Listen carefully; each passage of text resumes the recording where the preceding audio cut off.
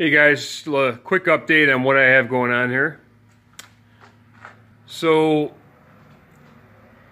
the Sears table saw that I picked up the other day is in pieces, and I have the main large piece over here in the electro bath, and just one of my old chargers connected to that.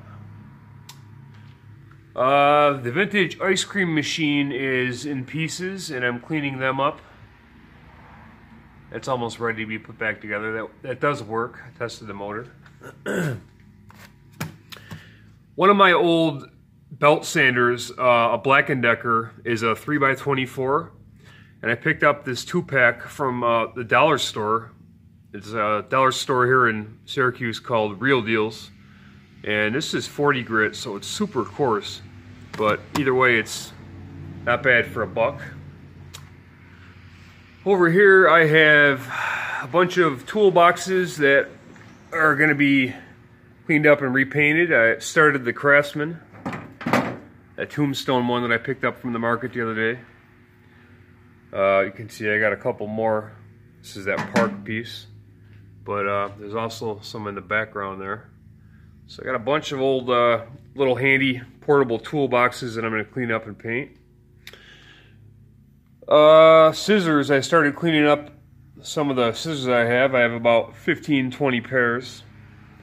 So they're all hanging out.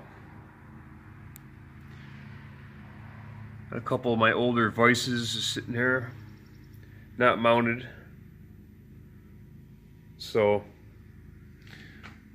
that's about it, I think. Started tinkering a little bit with the drill press. And then I have my rigid pipe vise that is also being worked on. So got a lot of open projects, and it's kind of overwhelming, but I'm trying to focus and get a couple done before I start another one. So then over here, yet another project.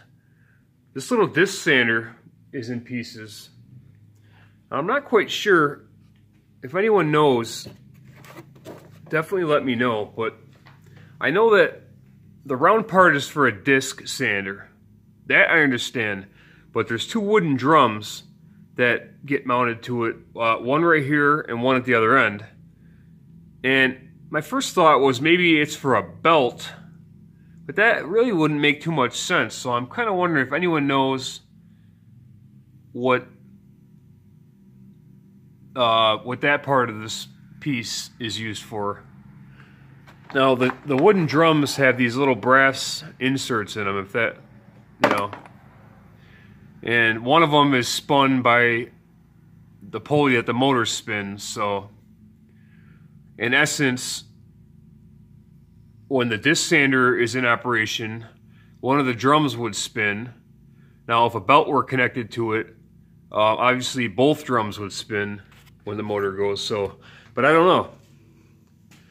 And then last, let's walk over here. The Takeabout sander that I picked up for $10. I snipped the cord off. I added a switch, a toggle switch, and I discovered that it is missing its brushes. So replacement brushes are about $15 a piece, and I'm not going to spend $30 on brushes for it. I'm trying to do it kind of low budget, and if I have to just replace the cord and clean it up and have it as a display piece, I will. But I'm wondering if I could just get some cheaper brushes and find a pair that fit or that are close. But I'm not sure on that. Hopefully I can. But there's the Takeabout sander. My Dewar motor.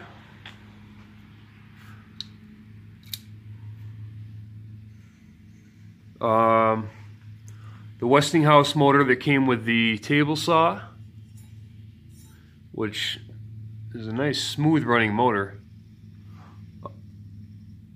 That's the GE motor for the drill press. Two older circular saws back there. And down here we have the Black & Decker sander, a spare motor, that's a Delco, another spare motor, Packard, and then this GE motor that goes with this bench grinder, this belt-driven bench grinder setup that I have. Also an open project, but it's in pieces. This is the shaft for it, so. But quick little update of what I have going on. Bunch of open projects. And I appreciate it as always. And take care, guys. Have a great day.